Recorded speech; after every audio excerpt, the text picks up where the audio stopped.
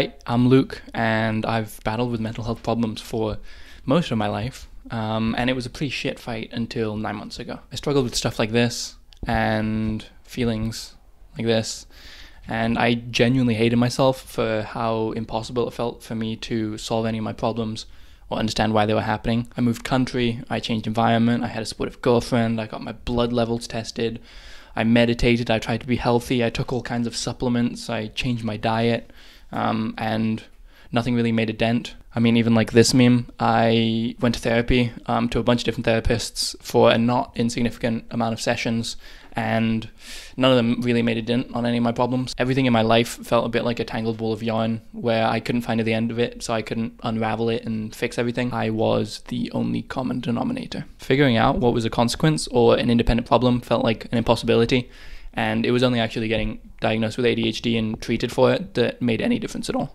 What is ADHD? I think there are a lot of misconceptions about what ADHD is that I shared before this year as well, and the clips that I'm about to put on screen are from a video I'll link in the description, which is probably the single most valuable resource I found online in a video format that explained ADHD and how to treat it. So I want you to understand that you have a brain. The back part of it is where you learn. The front part is where you do. Knowledge, performance, knowing, doing. And ADHD splits them apart. I don't care what you know, you won't use it. You can be the brightest kid in the world, not going to matter. So you got a real problem on your hands because you can know stuff and you won't do stuff. Something that was pivotal for fixing my mental health was understanding my ADHD diagnosis and actually mental illness diagnoses in general on a spectrum, rather than as some arbitrary black and white issue where maybe mentally we picture intuitively as humans that there's some switch in your brain which is either turned on or off, or some part of your DNA that it determines if you have a problem or not, but the reality is it's not. So for example, here's the ADHD spectrum, and someone further to the right on the spectrum would be more ADHD and exhibit worse attention regulation, intention regulation, impulse control, worse executive function, and generally that person would be more distractible. And then someone further to the left of the spectrum would be more focused, more conscientious, and would exhibit better executive and intention control. Now, people get diagnosed just because they're closer in proximity to the far side of the spectrum than someone else. So for example, there's no like imaginary line which determines if you have ADHD or not, right? And so someone on one side of the line that's right beside the person on the other side of the line who doesn't get diagnosed is not very different at all, right? So there's no like invisible switch or determining factor as to if you're ADHD enough or you have a problem enough that validates it. I found that sharing my experience actually leads to a lot of people showing a lot of resistance to seeking treatment for ADHD and almost like delegitimizing the whole experience, especially when they can relate a lot with the things that I'm experiencing and they don't take a label themselves. The way I see it is everyone has the neural structures which determine your executive control and govern that part of your body. And if you have low blood sugar, if you've been drinking, if you're tired, you'll have worse executive control. And so it's not actually that different from the experience of having ADHD yourself, right? But the difference is someone with ADHD is more persistently on one side of the spectrum than the other side, and that causes enough problems for either them or the people in their life to go seek help and fix it. Maybe it's worth mentioning that ADHD has a quite strong genetic component that maybe people aren't aware of, and people tend to give a lot more credit to genetic predispositions than they do to maybe something that was as a result of your environment or something that happened because of your childhood trauma or something. So I've been sharing my experience with some people close to me in my life, and it's been really interesting, their experience getting diagnosed or treated, or the resistance that I recognized from them, and also that I recognized from within myself throughout the process, where because you've lived with something your whole life, you kind of establish that as the baseline and you assume that everyone else is going through the same amount of suffering, and for you to get help is almost like giving up in some way or admitting you're weak, when in reality it takes courage to seek treatment after accepting a problem you have. But it's, I think, kind of like the curse and the blessing of being human, where you can become very accustomed to your surroundings. So for example, how many people do you know who have really bad acid reflux, or they get headaches, or they just can't sleep, and they kind of just become accustomed to this and they think this is normal, and eventually they just don't look for solutions to their problems, maybe because they get distracted or because they don't have enough time to fix them. But when you think about it, if you have this pain throughout most of your life, that's generally your body or your brain's way of telling you that something needs to change. So yeah, getting diagnosed at an older age is definitely, I think, maybe more difficult, but even more important, because ADHD and executive function and lack thereof can actually affect so many different parts of your life. So how does taking medication help? What does this mean for treatment? Teaching skills is inadequate. It won't work. You can sit down with somebody with ADHD and tell them what they need to do. Good luck. right? It's not even going to leave your office. You act like they're stupid. They're not. They know what to do. They know what you're telling them to do, right? They're not going to do it. When they get out there, that information has no controlling value over their life, and it ticks you off. You start to interpret it as a motivational problem. But the only way to deal with executive deficits is to re-engineer the environment around them to help them show what they know. And all treatments must be out there in their life where you have to build that scaffolding. All of this in ADHD is due to neurogenetic deficits, and that means that medication is absolutely justifiable. After all, if you have a neurogenetic disorder, then neurogenetic therapies have a role to play in your disorder, and they do. 80% of people with ADHD will be on medication at some point in their life, and good thing. It's the most effective thing we have. There are other things we can do, but that's the most effective. So for example, imagine someone getting diagnosed with poor eyesight. Bad eyesight can actually affect so many different parts of their life to the point where maybe they don't even have a driver's license and they're blaming themselves on that because they think don't have strong enough eyes, right? And maybe they just have to eat more carrots, right?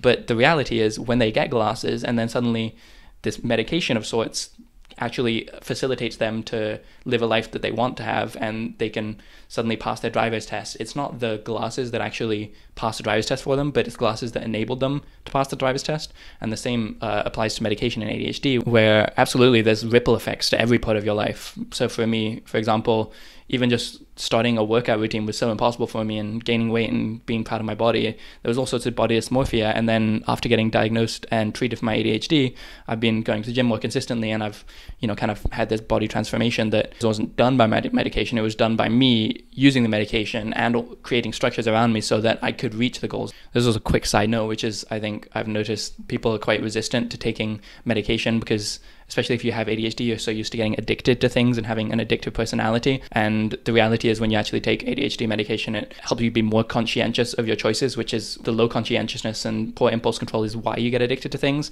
And so it actually reduces how much you're addicted to. And to be honest, most people who have ADHD are probably self-medicating in some way, whether that's nicotine or caffeine or sugar as a stimulant. So why is there so much of a stigma around ADHD and treatment? Generally, I found it's just because people don't really understand. So for example, even the H in ADHD stands for hyperactivity, which is a symptom that's not actually that prevalent in most adults with ADHD. And so all the other things with the poor impulse control that when you're young might manifest as being like super hyperactive, that turns to an inattentive ADHD, which is what they call it when you're older, can actually result in a lot of negative self-talk and even guilt and shame for feeling like you're a child because, the part of your brain that governs executive function does develop as you age. But if you have ADHD, it hasn't developed to the same degree as other people. So there's no shame in that. It just means you have to search treatment for it. Something that was my mantra over this past year is it's not your fault, but it is your responsibility, or it is your problem. And I think this kind of helped me have a perspective as to how to fix my ADHD and also the nature of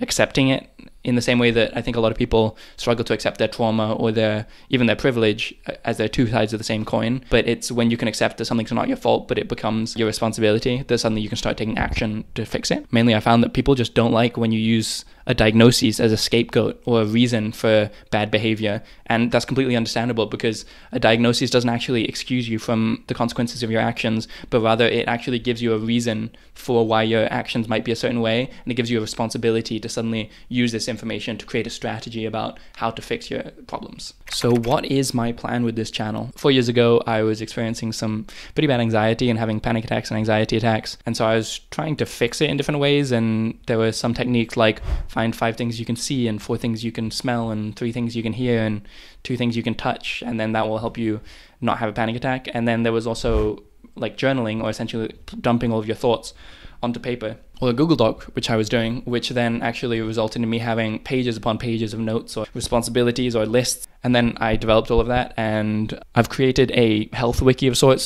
So you can see it's got like different parts. It's got like a mental health tree, which has, diagnoses and concepts and symptoms. And then there's a physical health tree. And so that's kind of just things I've been learning about, like optimizing my physical health. And I think by going through these experiences myself, I kind of want to share my journey and also contribute to fixing the problem of people just relating with everything and not actually feeling like there's any action they can take to work on their problems or to fix their problems.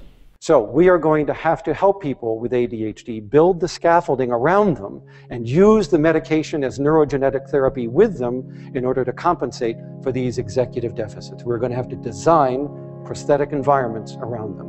The beauty of ADHD is it's the most treatable disorder in psychiatry. There is no disorder that we treat that has as many medications and as many psychosocial treatments that are as effective as these are for as many people, producing more change than any other medications and psychosocial treatments for these individuals. Do you know that 55% of people on medication are normalized? 90% of them respond? Do you know that the effects of ADHD medications are 3 times that of anxiety drugs and antidepressants that you all give away like candy in your practice? We have huge effective drugs on our hands here that we can use. And we also have very effective psychosocial interventions. This is the most treatable disorder that we face. The biggest problem is most people don't get treatment. 40% of children and 90% of adults with ADHD are not recognized or treated for their disorder. That's the problem. Not that we're over-treating. We are under-treating, and we're under-treating the most treatable disorder in psychiatry.